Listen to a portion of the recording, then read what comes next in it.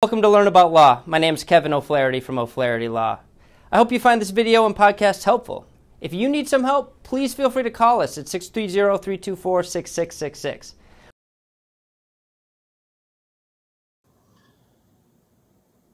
Hi, this is Matt with Learn About Law.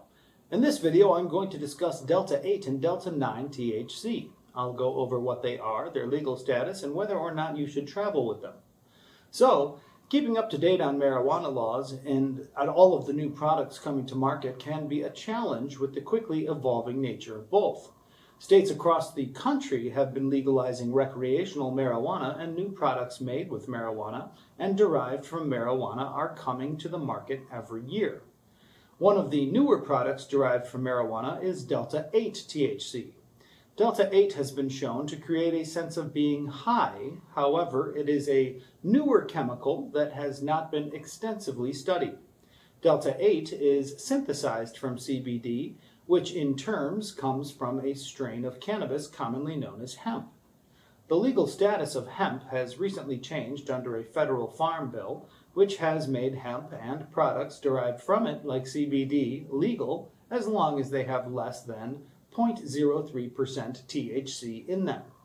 In addition to this, marijuana laws focus on Delta 9 THC and do not have restrictions on Delta 8 THC in most states.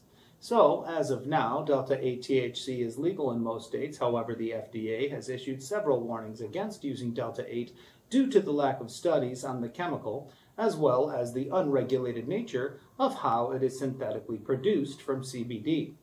Delta 9 THC is the chemical traditionally associated with marijuana and is the chemical most marijuana laws are concerned with. Delta 9 have been legalized at the state level in 21 states. However, it still remains illegal at the federal level. If you plan on traveling with Delta 8 or Delta 9 THC, you should research the policy of the airline you are flying on, as well as the laws in the states you are flying to and from.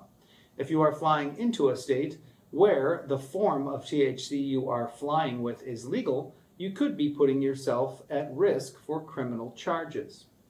Delta 8 and Delta 9 THC have been shown to produce the feeling of being high, and if your ability to drive is impaired, you can be charged with a criminal OWI or DUI. If you are pulled over with either of these products, law enforcement will enforce state laws concerning both forms of THC. It is important to know the laws of each state you are driving through to avoid criminal charges.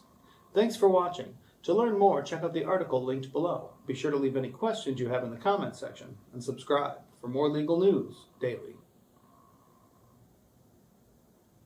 Hello again, this is Kevin O'Flaherty from O'Flaherty Law. I hope you enjoyed the video and podcast. If you did, we'd love it if you'd subscribe to our channel. If you need legal help in this or any other area of law, please do not hesitate to reach out and schedule a consultation.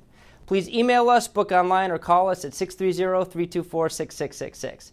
We have many locations for your convenience, and we serve all of Illinois. So thanks again for watching.